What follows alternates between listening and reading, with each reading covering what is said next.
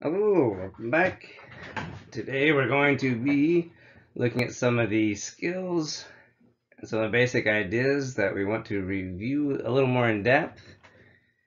Now, please remember to take a look back in your Fundamentals of Nursing book, review the skills list that has been posted on the Moodle. There is a lot more studying and review to be done than what we'll cover here, but we want to cover some specific topics and some of the ideas that often are either overlooked or more focused upon in a testing scenario.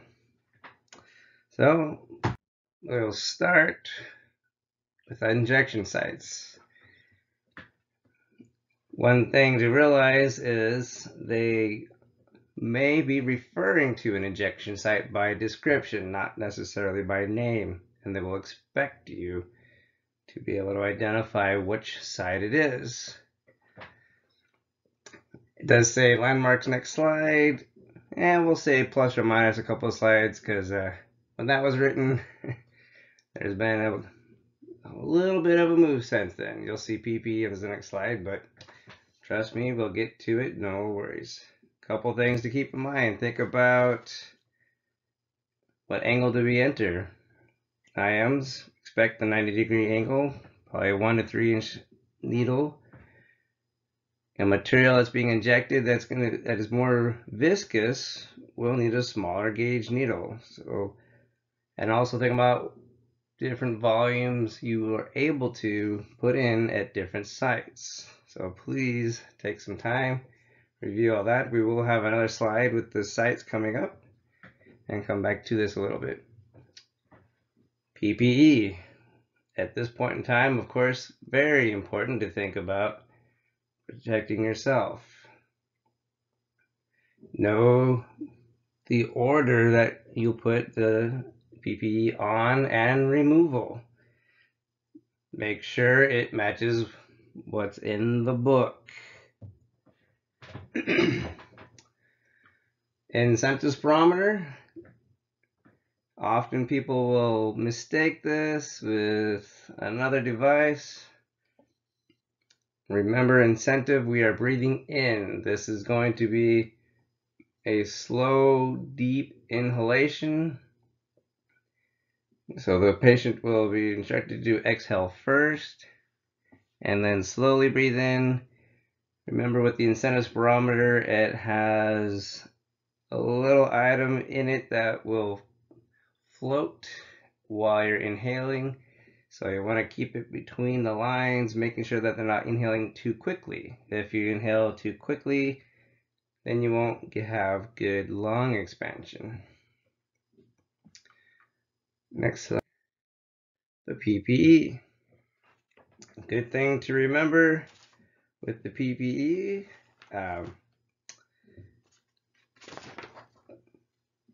if you put your hands above your head, then the order for putting it on is from bottom up. Bottom starting with the gown, so you go gown, mask, goggles, then gloves.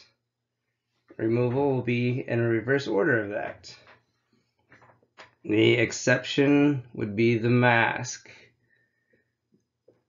So you'll be removing gloves first, but the mask will be last because if you take off your mask and then there's something on your gown that might be stirred up upon removal, and you are at risk of inhaling that item. So that's why the mask will be going last.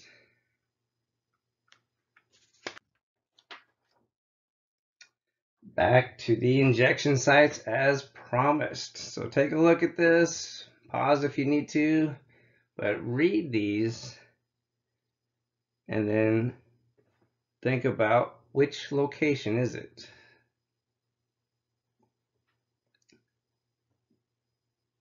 I'll go ahead and give these locations now, but if you're still unsure, please pause this and think about what it's telling you. So number 1 is the ventral gluteal site. 2, the deltoid. 3, dorsal gluteal. 4, vastus lateralis, and 5 is the rectus femoris.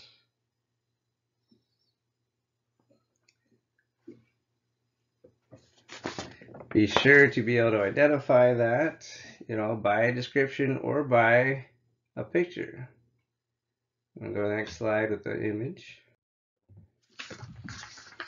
They could put up an image of a body and expect you to be able to identify by placing a dot where an injection should be put.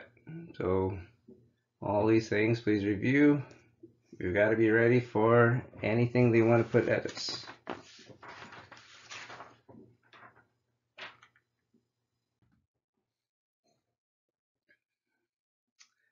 All right, another thing to think about. What's fastest? Slowest?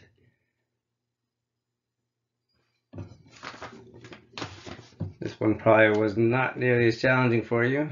Fastest route, of course, IV. Next runner-up, IM, and slowest would be subQ. Other things to keep in mind: if it's a faster route, it also has a tendency to wear off faster. Although IV has a lot of advantage of maintaining a good serum level. So you always have to weigh the options and see what's best for your patient.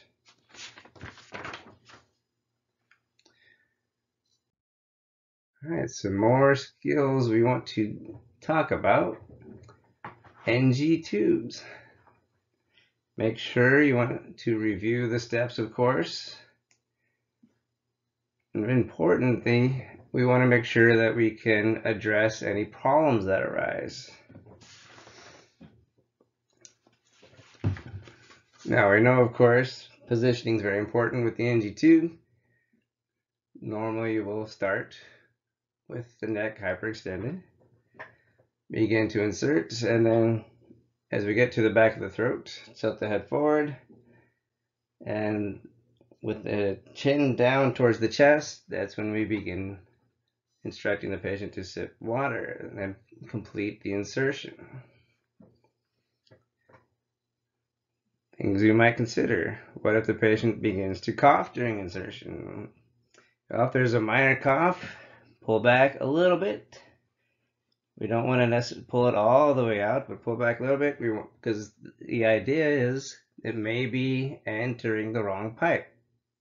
So pull it back a little bit, make sure we have good positioning, and feed it through, and hopefully they'll be able to start with the swallowing. You may have somebody who might refuse to swallow, or you may have somebody who may refuse to change positions. If you are faced with the question of what to do with somebody who will only be in one position, how would we want to position this person? Think about what is going to be the safest option. Often I hear people want to choose to put them in the hyperextended position because that will make it easier to get down into the throat. But that's not the safest choice, because that puts them at a higher risk going to the trachea.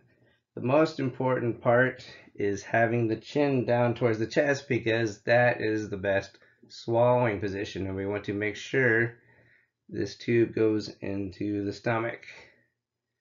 So if you have to make a choice, we'll have the chin tilted down in the swallowing position. How about checking placement? Now, of course, common ideas: aspirate contents and check the pH balance. Common and expected practice.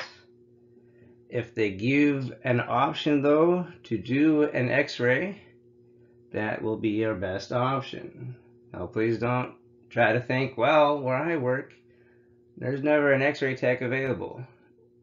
Remember, we are in a testing setting. We're in either HESI land or NCLEX land, where all the resources that you need are available to you, and we're going to go with the best choice possible. So checking tube placement, if the option's available to you, go with the X-ray.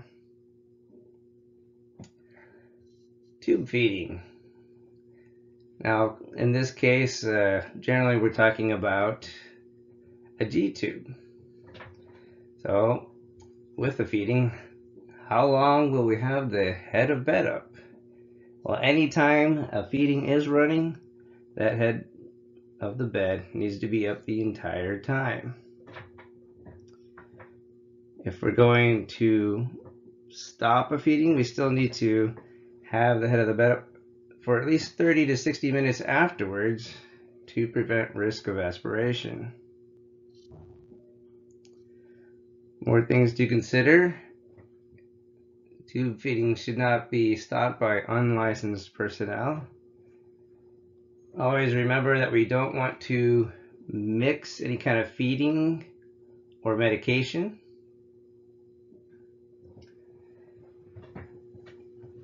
If we're doing medications with the tube, now this could be NG or if you have a G tube, but we need to turn off anything, especially if there's any kind of section, turn off other things and let the body absorb the medication. Now, of course, if there's suction and you're back to an NG tube, then if you turn the suction back on, you would remove all the medication you just put in, and that would all be lost. So be careful reading these questions and think about what will happen.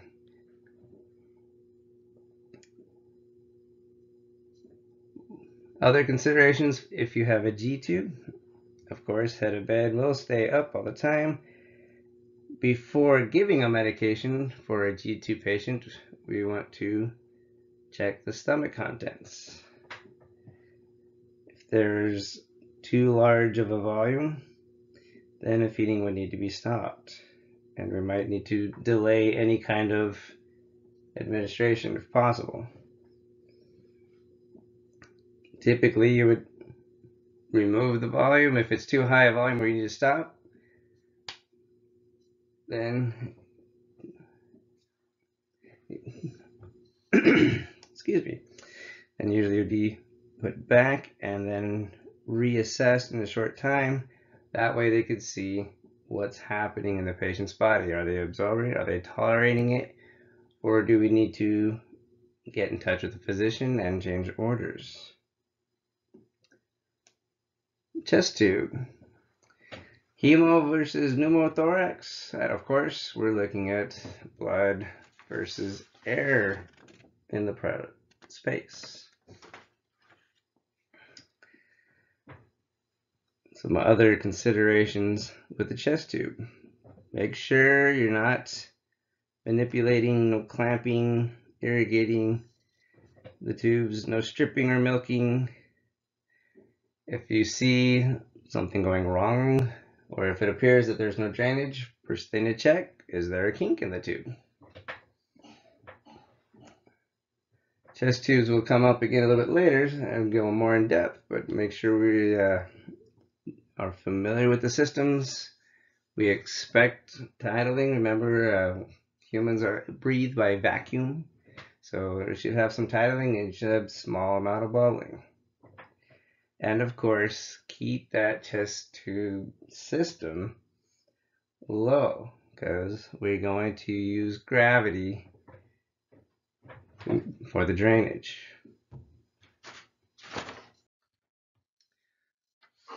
Hey, moving on, we have Foley catheters. No surprise there. Definitely read through it. Make sure you refresh yourself on all the steps in the proper order. One thing that they really like to do to make sure you are really on top of it is put a question that's partway into a skill. They expect you to be able to take up the next step right where they put you. So they might not necessarily start at the beginning. Standard sizes, male versus female. Typically we're looking at 18 male, 16 female. Keep in mind, Foley catheters are measured in French. A larger number equals a larger size.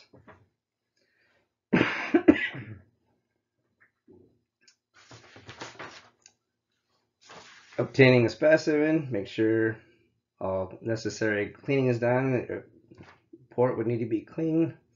We're not pulling it from the contaminated bag. We're trying to get a nice, good sample close up. So I might clamp for a moment and then release and get your sample. Condom catheters.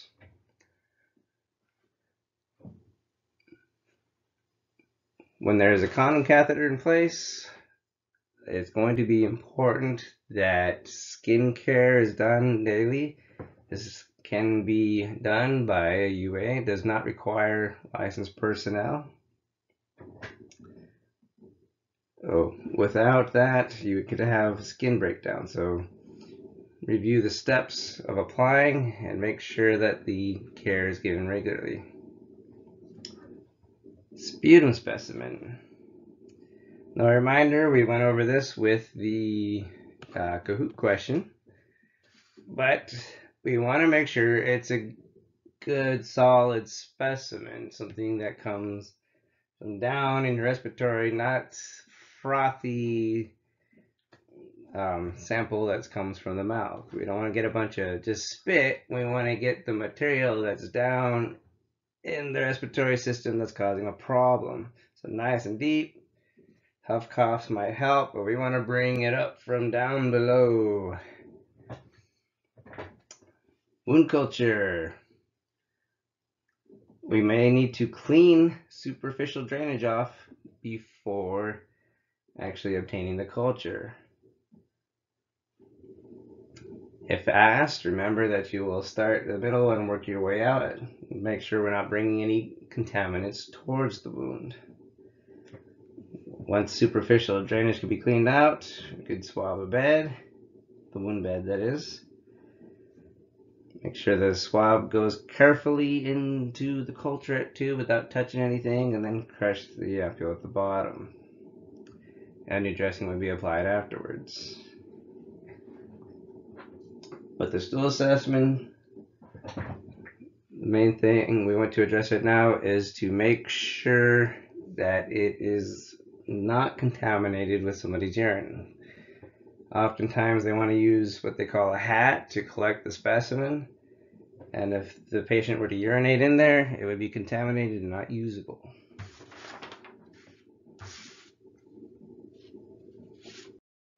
Transfers. Safety precautions. Remember that you have to take care of yourself also. Make sure it's going to be safe, not just for the patient, but for the people who are assisting with the transfer. If you have somebody who's unconscious, it's very important to make sure you consider what the weight is. If you have to look at their chart, so be it. But if you need more help, say if you are there with one other person and you find you have a 400-pound patient, you'll want to call in additional help. It's not only safer for the patient, but we want to make sure we take care of ourselves first. Don't hurt your back. Very common injury for nurses. Before a conscious person gets moved, we also want to make sure, of course, that they will be safe. And one of the biggest considerations there is orthostatic hypotension. We want to make sure that if they are on any medications that may cause a drop in blood pressure, you'll want to instruct them to dangle their feet or to the side.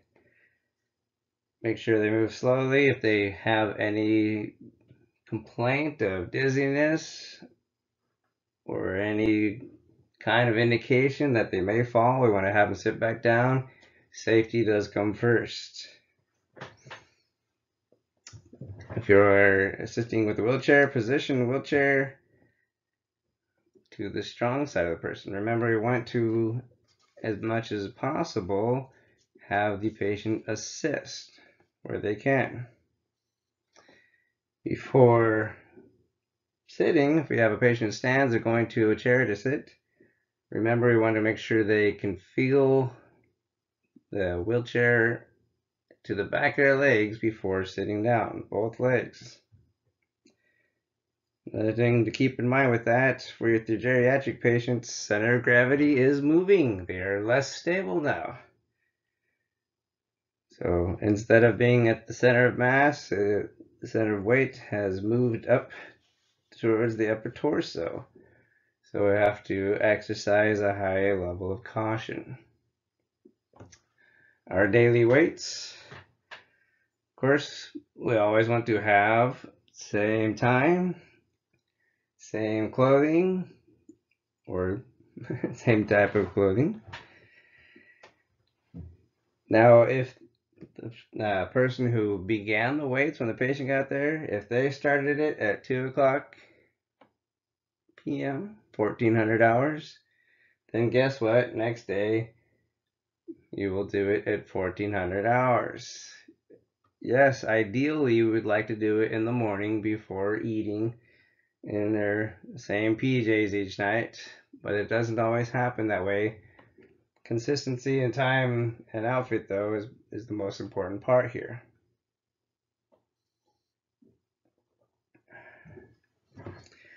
Race. Remember race?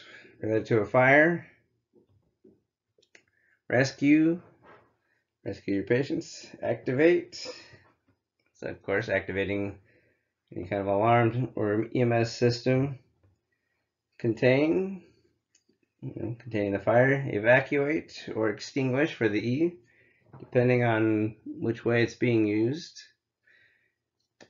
Remember, with this acronym, they don't have to use those exact words.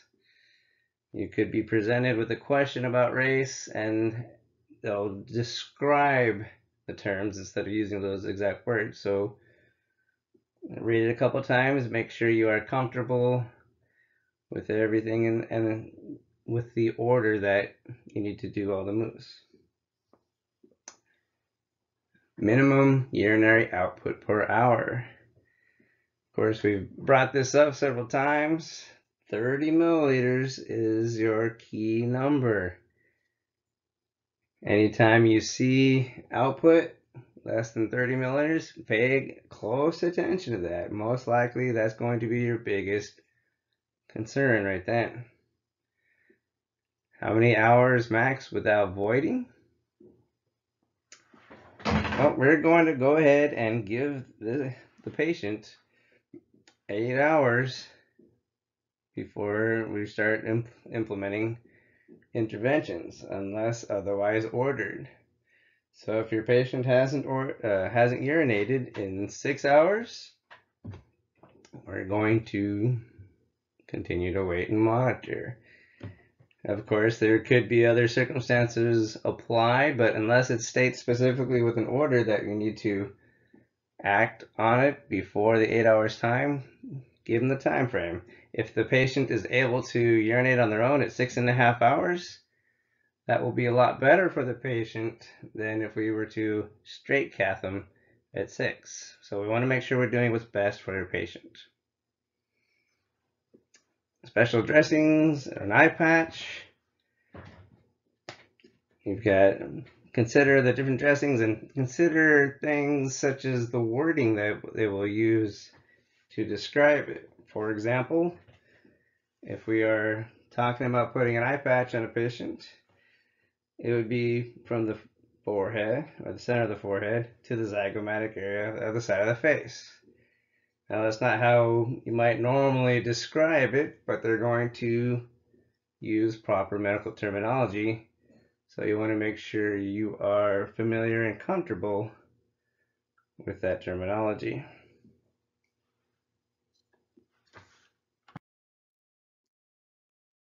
Remember your basics with sterile setup and procedure. Be good for you to review, not just reading it in the book, but pull up maybe some YouTube while we're kind of stuck at home right now under government orders, we still have a lot of resources online, so it'd be a good idea maybe to pull up some of the procedure videos and review that. Remember the basics, such as for the sterility to be maintained, it must be above waist level. Don't turn your back on it. Keep in mind they could present videos of this. You can turn pretty far before your back is actually pointed at the sterile field, so make sure you're not jumping to any conclusions. If the surface gets wet, it's not going to be considered sterile any longer. As you're opening up anything sterile packaging or setting up a sterile field, you'll start, of course, opening away from you. Don't reach across a sterile field. Allow at least 6 inches between the body and the sterile field. When it comes to gloving, again, it would be a great idea to pull up some videos, review that, maybe even practice at home. If you have a glove resource, you can fold the cuff out. Watch those thumbs. A lot of times they like to have a thumb touching what should be a sterile surface. Anytime anything non-sterile comes into contact, the entire thing is considered not sterile any longer. In which case, if in a testing environment, they would often say something like, you need to review sterile procedure with whomever is messing it up. If presented with changing of a sterile dressing, please remember the dirty dressing would be removed with clean gloves. You do not use sterile gloves to take off a dirty dressing. Your hands, of course, are going to get dirty from the old dressing, and so it's pointless to use sterile gloves at that time. After removing the old dressing, and when you're going to apply the new sterile dressing, that's when sterile gloves would be applied. And also keep in mind some skills such as suctioning a trach, where you will have one clean hand and one sterile hand. So please be sure to review all of these things. You are welcome to get in touch with instructors if you have any questions or anything you're unsure about. We'll be happy to help you out. With IVs, of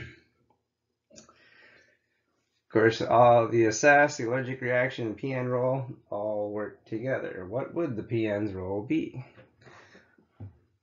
Well, if you have a medication running or something invasive, of course the PN isn't running it, but we do have the training. So you can look, you can check the IV site. You can look for any kind of extravasation. Is it cold? Is it swelling? Is it burning? Is the site turning red? There are a lot of things we can assess for, even as the LVN. If a patient's having an allergic reaction,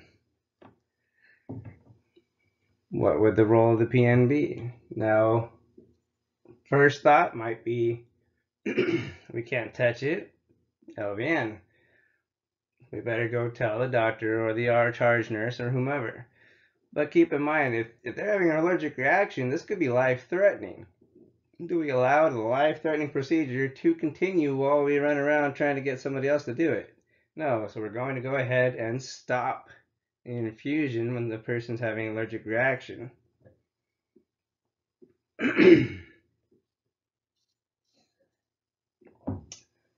Med refusal. I'm sure it's been brought up to you. We want to try at least 3 times before anything else changes. But another thing to consider, if you have a patient who's refusing a med, before we start making charting saying, oh, the patient will not take it, best thing to do, talk to them. We want to find out what's going on. Why don't they want to take their medications? Sometimes there's patient teaching that can be done or just some confusion. This problem may be able to be fixed without any kind of refusal. But the first thing to do is just talk to them. Remember that your patient's your #1 resource for information. Last item on this slide we touched on earlier, but the NG tube to suction and med administration. Keep in mind, a lot of times an NG tube will be on any intermittent or regular suctioning. Of course, if we put meds down into the NG tube and put suction right back on it, we've just thrown away all the meds that were put into the patient. So make sure that we clamp the tube for 30 minutes after medication administration to allow time for the medication to be absorbed into the body. We don't want to leave the tube open to the air. We do want to have that clamped for patient's sake.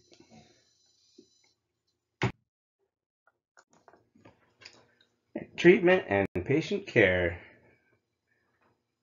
First, we'll look at the warm or cool compress. Now, often we want to get right to the ice bag, cold compress.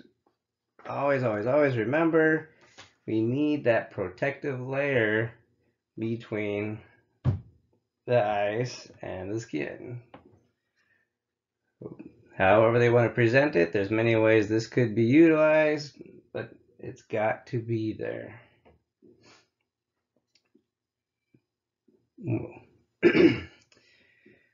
Make sure you know time limits so that we can utilize warm and cool compress.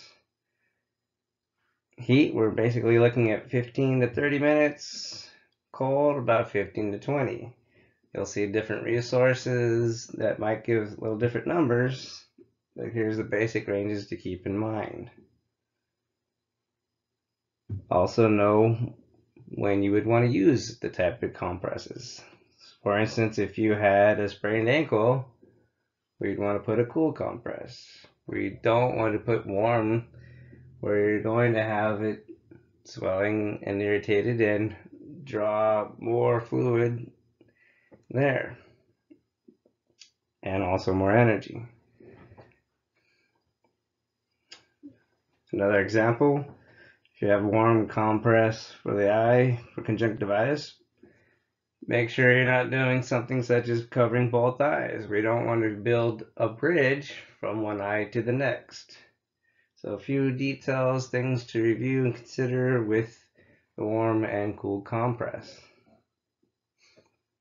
Eye and nose, measure and observe. Measuring, keep in mind what you'll be measuring if you're calculating eye and nose. Now, we're not going to be able to calculate fluid loss such as sweat. And review what would be included in the eye and nose, such as what are you going to count if the patient served some clear red jello, or preferably not the red jello, because you don't want the red if you can avoid it. But that doesn't mean it doesn't happen, so don't just jump to conclusions. Observe, review proper terminology, and yes, it is one of those unfortunate aspects of the nursing field. They will have to look at and describe some very unpleasant substances coming from the human body. Welcome to nursing, folks. On to amputations, stump care. We gotta remember to elevate the stump at post-op at least 24 hours, but not more than 48 hours to prevent contractures. We want to turn prone 3 times a day to prevent hip flexion contracture. Now the limb that has been amputated, the person or the patient may still feel pain there. We call it phantom pain. How are we going to treat that?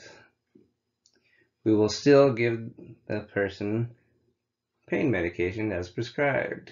Keep in mind, even though the limb may not be there, the pain is, and we will treat it the same way. As far as fractures, remember, elevate. Again, we have swelling we want to manage. We want to always assess distally, check your CMS, your circulation, motor and sensory responses. Always keep an eye out for wrappings or casting that would be too tight, consideration of compartment syndrome.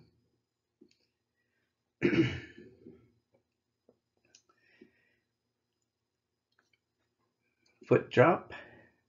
Range of motion will be an important exercise for prevention. You want active dorsiflexion exercises. There are different tools and devices that can help, such as you can have different boots that would keep the feet in proper position. You can also have the bed cradle that goes at the foot of the bed and actually will hold the sheet and blankets up off the feet, preventing extra weight and preventing that pushing down. All right. Well, that concludes this section of our lesson today. Thank you very much, and good luck in your studies.